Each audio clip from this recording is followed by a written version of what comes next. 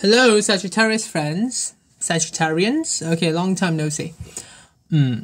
Okay, how have you been? Happy Chinese New Year or Happy Lunar New Year.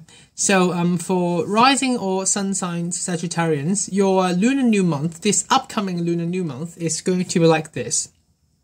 It's all about seclusion. You want to shut in. You do not want to see anyone. But then I tell you what, it's actually quite good for you, quite beneficial for you to see friends. For us, actually, because I'm also a sun Sagittarian.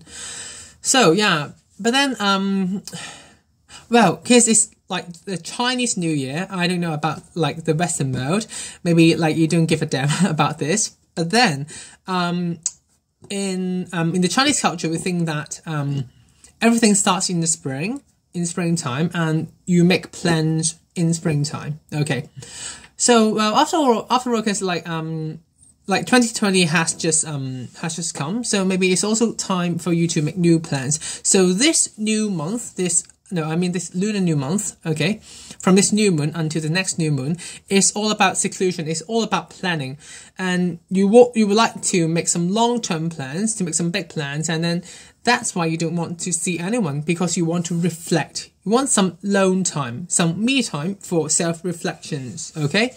But then, according to tarot and also the stars, it's actually quite good for you to see friends. Well, to brainstorm and to share your ideas with them, and to get their support or to get their suggestions and advice, right? So this month is all about self-reflection. So you're going to be quite quiet.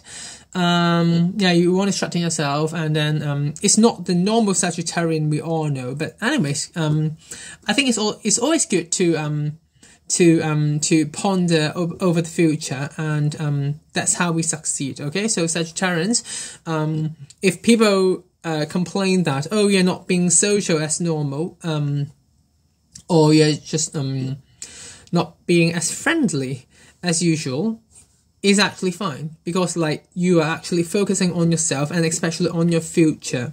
Okay, and one little announcement to make here, which is that from now on, in all my horoscopic readings, my monthly horoscopic readings, the last 6 signs, in the last 6 signs of videos, I'm not going to mention anything about the stars, the constellation. But I mean this.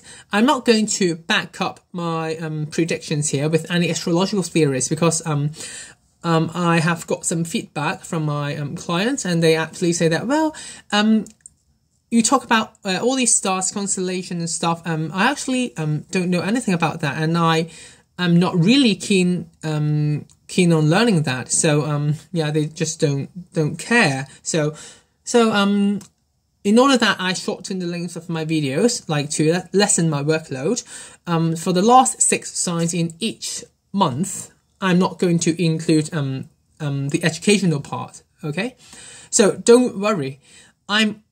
It's just the content is actually just the same. My predictions are also based on tarot and also the stars and stuff. Okay, it's just that I'm not doing the education thing there. Okay, so don't over worry yourself. Okay, yeah. So again, happy Lunar New Year, and I wish you health and felicity.